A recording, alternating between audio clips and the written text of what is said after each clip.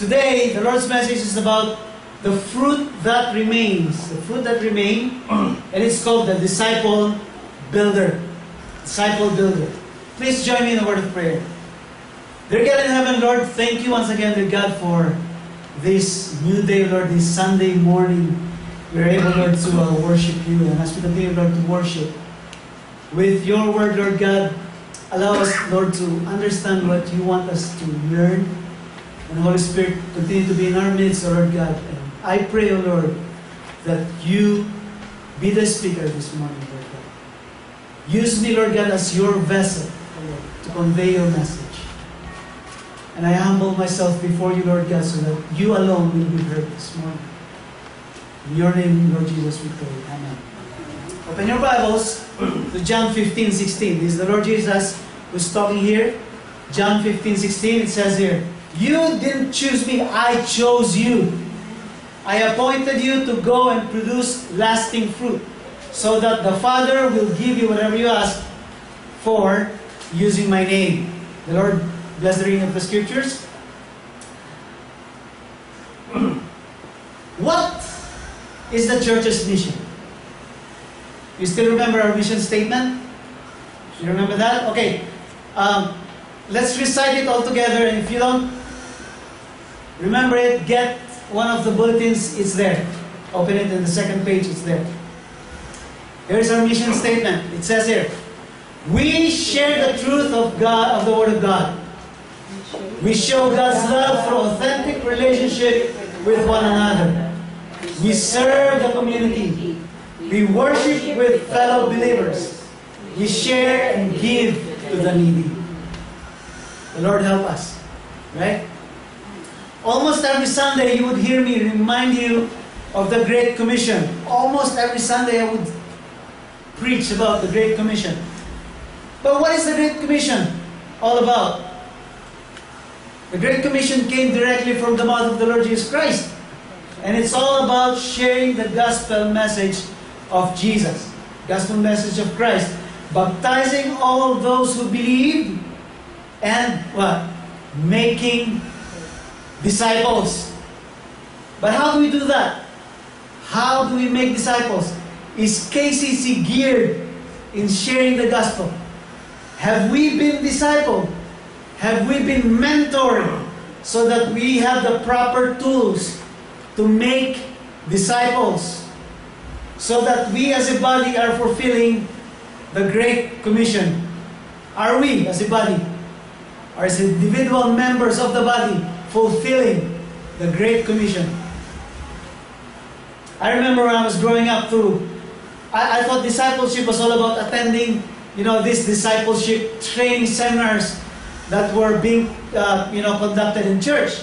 And the host church will always have it in the afternoon, because there's only one service during church, during Sundays. And in the afternoon there's discipleship training, always. And I thought, that's it. That's how you become a disciple. You just attend there, and learn from that. And that's separate from the Wednesday prayer night meeting, if there was a Friday night cell, that's separate again. Discipleship is, I thought it was a rigid training about how to make disciples. But the thing is, I was taught how to make converts, not disciples. We were given goals on how many we are to lead to Christ for a certain period of time. So there's a goal, X number of months, we have Y number of people to bring to Christ, to lead to Christ. And when you reach that goal, you get self-satisfaction, and that you thought you were a good disciple maker. Looking back now, I would say that my friends and the people whom the Lord saved through my relationship with them were hardly, if at all, discipled, nor have they grown or thrived or are now bearing fruit in a flourishing relationship with Christ. It's very sad. The question therefore is, does your fruit remain? Does your fruit remain? In our text we read earlier, that was our Lord Jesus again. He was the one, like I said earlier, He was the one speaking, the Lord Jesus Christ. He said, I have appointed you to have a lasting fruit. Jesus wants our fruit to last. Look at how it was written, singular. He doesn't mind if you only had one fruit. Singular. But His purpose is that our fruit shall remain. He doesn't want to lose our fruit. That was the Lord's concern, that our fruit shall remain. It was also the Apostle Paul's central concern in his ministries. Apostle Paul, he was the apostle to the Gentiles, to us, and that was his concern. He wants that the fruit shall remain. He wants that. He doesn't want that his labor should be in vain. You know, to the Corinthian church, he warned them not to believe in vain and not to receive the grace of God in vain. If you open up 1 Corinthians 15:2, it says there, it is this good news that saves you if you continue to believe the message I told you. Unless, of course, you believe something that was never true in the first place. Again, in 2 Corinthians 6:1, he said, as God's partners, we beg you not to accept the marvelous gifts of God's kindness and then ignore it. You know, the fruit shall remain. To the church in Galatia, Paul was very much concerned that all his labor over the brethren was wasted because the church were all but sitting on the fence. You know, a little bit here, a little bit there, cannot stand on which ground they want to stand on. He said, Galatians 4:11, I fear for you. Perhaps my hard work with you was for nothing. To the church in Philippi, he pleaded with them to work out their salvation with fear and trembling, so that in the day of Christ I may be proud that I did not run in vain or have labored in vain. He said in Philippians 2:16, hold firmly to the word of life. Then on the day of Christ's return, I would be proud that I did not run the race in vain and that my work was not useless. And to the Thessalonians, he warned the church was facing persecution out of fear that their labor would be in vain. That's why he said in Thessalonians 3:5, that is why when I could bear it no longer, I sent Timothy to find out whether your faith is still strong. I was afraid that the tempter had gotten the best of you and that our work had been useless, had been in vain. But you would say, wait a second, Cosme. I thought I always hear from you that our business is just plant the seed, broadcast the seed, and that's it. It's the Lord's work, it's God's work to make the seed grow and bear fruit. Right? It's God's business to water and make the seed grow. I thought I always hear that from you. Listen, we're talking about two different topics here. Evangelism and discipleship. Let me say that again. Evangelism and, say it with me, discipleship. Disciple making. Evangelism is, you're right, planting the seed, broadcasting the message of the gospel of Christ. That's good. And it's God's business to make it grow. That's correct. But disciple making or making disciples is on our shoulders. That, my sweet brethren, brothers and sisters in Christ, is our business. Remember the Great Commission. What did God say? What did Jesus say? Make disciples. Preach the word, baptize them, and what? Make disciples. That's our concern. That is our business. We make disciples. That is my business. That is your business. That is every believer's business. It is duplicating what your mentor, your spiritual father, or the person who birthed you into the spiritual kingdom, Word of God. It's making sure that the person whom you are discipling is able to repeat what you did in his life. You have to be duplicable. And the person that you're mentoring has to duplicate you. That way, you are multiplied. It's being an accountable person to your brother. It's pouring out your life and investing it to your brother. Imagine the investment that Paul had on them, on all of these people, on all the churches that he started. He risked his life for them. It was literally blood, sweat, and tears. He endured shipwrecks. He was beaten and left for dead. I use the word invest because that's exactly what you do when you disciple someone. You invest. You invest to that person your resources, precious time and money, your wisdom in the Word of God. It is investing your life to that person. You want to leverage yourself to someone so that he, again, like I said earlier, he is able to duplicate what you did or what you are doing. You remember the power of multiplication? I showed it to you before, right? That person does what you're doing and he multiplies the same way that you do, and then the church will grow and make not only converts, say it with me, disciples. Make disciples. You want to duplicate yourself to that person so that there will come a time that when he is ready, he can be on his own. And he is able and fully equipped to do what you did for him and make disciples as well.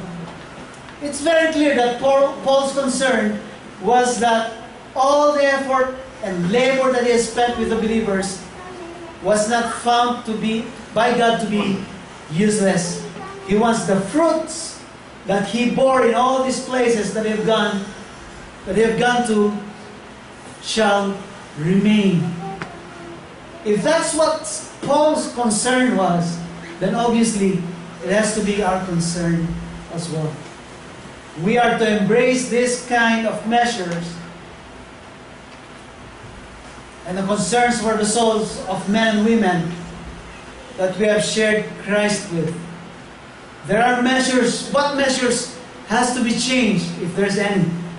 How does it affect our evangelism and our disciple making? You know, the key is only the discipled can be a disciple builder. If you've never been mentored, never been discipled, how can you be a disciple maker? Correct? It only makes sense that you have to be mentored, you have someone, you have a spiritual father, you have a spiritual mother who birthed you into Christ, and he's the one who should be mentoring you. If you don't have a mentor right now, go find yourself one. And if you are not mentoring anyone, it is our responsibility to find one to mentor and train someone else so that you are being duplicated and you are making a disciple by doing that. What I'm trying to say here is the strong helping the weak to be as strong as themselves. Do you get me?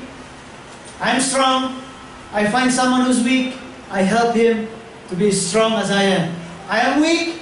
I find someone who is stronger than myself and ask him to be my mentor and help me out to become a disciple maker. You help build leaders. We're talking about what I'm talking about here is a single shot, surefire pistol. Single shot, but it's surefire. It's not a shotgun method, bam, and then you get so many. But these are just converts, and not one are leaders. Not one are disciple makers. Now, if you haven't been discipled yet, like I said earlier, find yourself a mentor, an accountability partner other than your spouse. Find an accountability partner that you will be accountable for, and he will be accountable for you, and then you will be making each other strong. Or if he's stronger than you are, then he make you strong and lead you and guide you to become a disciple maker. We should never stop learning and become a disciple builder. Now, the inserts, there are, and I found it an acronym, GEMS of being a disciple builder. If you want to write them down, it's this time. Number 1, we guide them. G, we guide them. New believers and those who are not so new in Christ, but have never actually participated in actually being a disciple in the Word of God, needed to be guided accordingly. We have to guide them. These are the ones who will be easily misled and fall out. After several weeks of attending church and they have not been discipled and mentored properly, they fall out. So we guide them to the right way and the correct path that leads to life through the reading and obedience of the Word of God. The psalmist says in Psalm 119:105, it says there, "Your Word is a lamp unto my feet, and what? A light unto my path." So we use the Word of God, we guide this brother or sister in Christ through the Word of God so that his way in life is lighted and he is on a correct and direct and straight path. So number 1, guide them. Number 2, we encourage them. We encourage them. When new believers haven't experienced yet the warmth of a true relationship with the Lord Jesus Christ, they will easily give up. Of course, right? Our task is to encourage them. There are moments that we get tired. We seize that opportunity to motivate them. We see our brother tired, getting slow. We motivate them. We lift them up. When you find your brother becoming tired, people experience a burnout in life not because of hard work or too much responsibility or too much work. It is because of wrong motivation. So if the brother is well motivated and he is encouraged, then he will not experience burnout. The Apostle Paul, as he admonishes his prodigy, Timothy, in his second letter, in chapter 4 and verse 2, he wrote, "Preach the word, be prepared in season and out of season, correct, rebuke, encourage with great patience and careful instruction." That's 2 Timothy 4:2. We encourage with great patience and careful instruction. Thirdly, number 3, we mobilize them. We mobilize them. There's always a tendency for everything, not only people, not only persons, to lose momentum and then ultimately stop to a standstill. I'll give you some lessons in physics. Those who are engineers here, Brother Josh and Brother George, they know a little bit about engineering. But whoever have heard about Newton's laws of motion? Anyone? Oh, Tita. Yeah. Rhonda, yeah. The laws of motion of the good Isaac Newton. It's very interesting, and you may have applied it to you can apply it to our lesson this morning. First law, when viewed in an internal reference frame, an object either remains at rest or continues to move at a constant velocity unless acted upon by an external force. Say this object is moving. This object will not stop moving unless there's an external force that will stop it. Or if an object is at rest, it will never move unless an external force will cause it to move. That's it. Law number one. Law number two, the vector sum of the external forces F on an object is equal to the mass of that object multiplied, are you still with me? Multiplied by the acceleration vector A of the object. So it's force times mass times force equals mass times acceleration. That means my movement or my acceleration is directly proportionate to the force that is acted on me, multiplied by how heavy or my mass. Okay, that's the second law.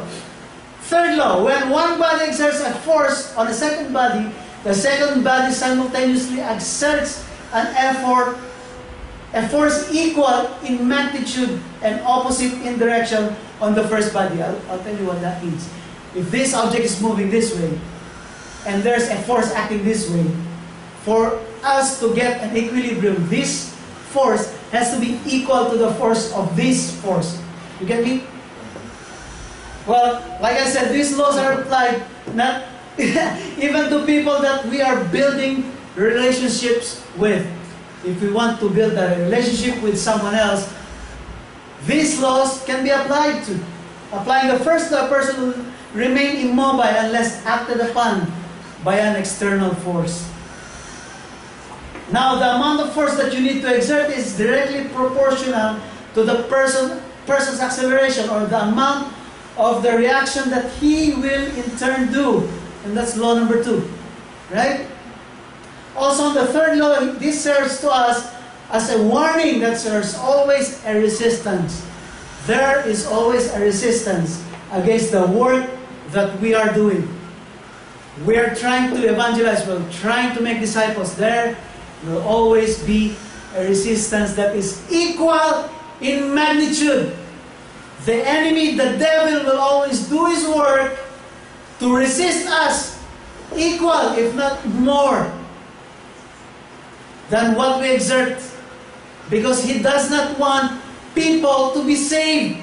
And that's why he's doing his work double time. That's why we have to double time as well in making disciples. Mind you, it is of the same magnitude, like I said earlier, but opposite in direction of our purpose and mission and vision.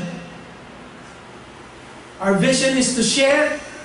The enemy's mission is to do against what we are doing. Right? That serves as a warning as well. But we mobilize them, keep them mobile, and keep that kinetic energy going. You like physics? There's more. You want more? No more. Okay. Number 4. Number 4. We support them. We support them. People have needs. Yeah? That's the last in our mission statement. People have needs. We support them by helping out with their practical needs. It's easier if we did it as a body. If we did everything as a church. We do it as one, it's easier for us to help. Correct? Of course. Look at, for example, how the New Testament church, the early church did. They gathered everything, they sold everything that they had, and no one had need. Every need was met during their time because they did it as a body. They shared what they had, supporting one another, and made work lighter for everyone. Again, let me remind you of the words of our Master, Jesus Christ. I have appointed you to go and produce lasting fruit. He wants our fruit to remain. The Great Commission is not just about converting people to become Christians, to become saved, to become followers of Christ, but for them to be disciples, people who are disciple makers, who are ushering people into the presence of God. We must also always have the sense of urgency and concern, just like what Paul had, that we remain faithful and for us to finish strong, so that the grace of God is not received in vain. Huwag masayang. Not received in vain. Our goal, therefore, for ourselves and for the ones that we have led to Christ is that we attain spiritual maturity. And that never ends. Every day, you become one day more mature in Christ. Mature enough so that the fruits that we bear will remain.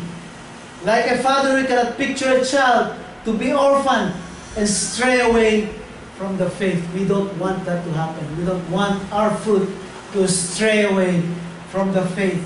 I can't overemphasize the phrase sense of urgency. As true disciples and followers of Christ, we should always have that, the sense of urgency.